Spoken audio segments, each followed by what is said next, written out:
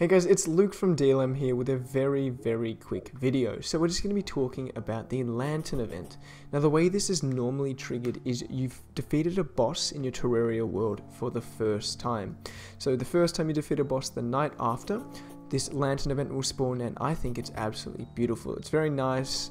I don't know, it reminds me of that scene in Tangled, which is actually a really good movie. There's not a whole lot to say about this event. I believe it might affect your luck statistic. It might give you a positive bonus, but I'm not entirely sure about that. And with the changes occurring to luck so frequently, it might be worth checking the wiki after this video goes up. You do also get a few extra quotes from the guide, so let's see if he's presenting them, and the merchant, I believe. But it pretty much is quite a simple little change. Little event that has some very nice, did you see those lanterns? Now that you've saved our world, they're regular celebrations of your victory.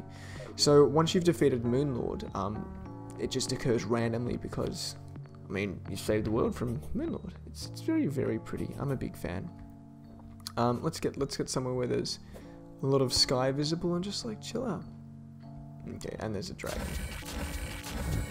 Oh, look at that. See, look how gosh darn pretty that is. That's so darn tootin' pretty. Hey.